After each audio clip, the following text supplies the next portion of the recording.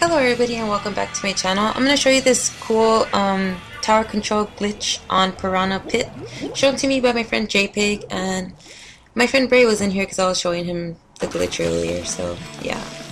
What you want to do is head straight to the conveyor belts in the center of the stage. It doesn't matter which side, it could be your side or their side. What I like to do is ink the whole thing, but you don't have to, you could just ink the part of it next to the tower. Well, right here I was just wondering what this one little blotch of ink was doing right in the center. Okay, so what you want to do now is hold down ZR and walk towards the tower right in the center of it.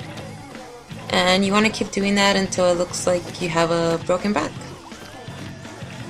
So yeah, you pretty much do it like that, and when you have a broken back, you stay walking towards the center and slowly turn your camera angle to the opposite direction of the conveyor belt. And you want to do that until you see that you're all the way bent back, I guess. And then once that's done, you just run around like crazy. I really enjoy this glitch, it's really fun. I hope you guys get it down. It took me a little bit to get it down, but once you get it down, it's really easy afterwards. You have to be careful though, because you might get disconnected from holding down CR so much, because the game might read that you're not playing. But hope you guys enjoy this glitch, and thank you for watching. See you next time.